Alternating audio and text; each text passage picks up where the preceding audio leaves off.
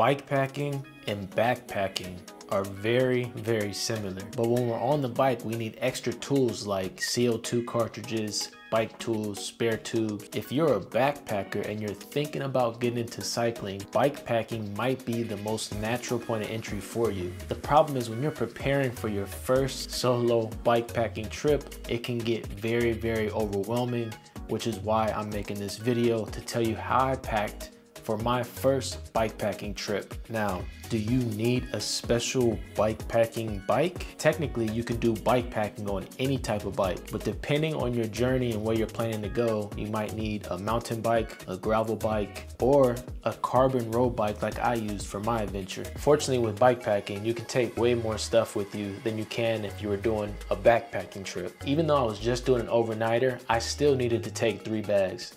The first bag that I used was the SKS Germany frame bag. The one issue that I did run into with the frame bag is that because I had it packed pretty tight with a bunch of stuff, the width of the bag expanded, and this kind of irritated the inner part of my legs. So make sure before you go on your trip, you check your frame bag to make sure that you're comfortable with it while you're riding. That way you can make adjustments before you leave the house. The second bag that I packed was the SKS Germany saddle bag, and this was kind of a challenge because I wear a size 46 EU, size 12 US shoes, and I needed other shoes to take with me on this trip so that I'm not walking around in my cycling shoes the entire time. My shoes couldn't fit into my frame bag, but they did fit into my saddle bag. The problem is when I went on a little ride to test out the saddle bag, there was a lot of swaying left and right. What I did to fix this was to use a strap from my friend to limit the amount of swaying left and right. In addition to my shoes, I also put my charger in there for my phone, my CO2 cartridges just in case I got a flat, and some extra spare tubes. The third bag that I used was a handlebar bag. Now I have a SKS Germany handlebar bag, but I couldn't use that bag because my handlebars are 40 millimeters wide, so I had to switch over to a typical handlebar bag. The one I use is made by Lead Out, but you can use whatever handlebar bag that fits your handlebars. We did run into the possibility of it raining, so I made sure to put my jacket in there for super easy access just in case we're out on the road and it started pouring. I also put my nutrition in there. I decided to eat food that I would normally eat on any ride, so I had some granola bars, I had some gels just to mix it up, but I didn't want to be trying anything differently on this first bikepacking trip that I was doing. Another crucial tip that I will give you, it sounds very obvious, but make sure you pump your tires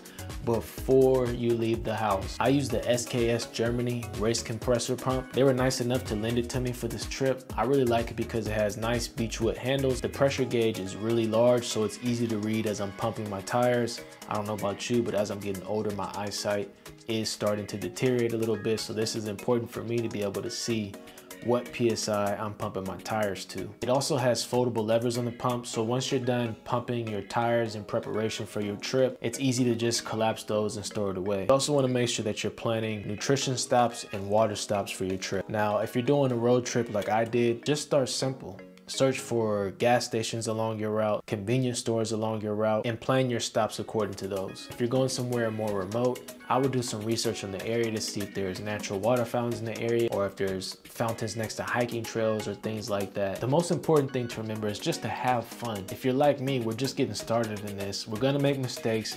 We're gonna get frustrations with packing. So make sure you take baby steps.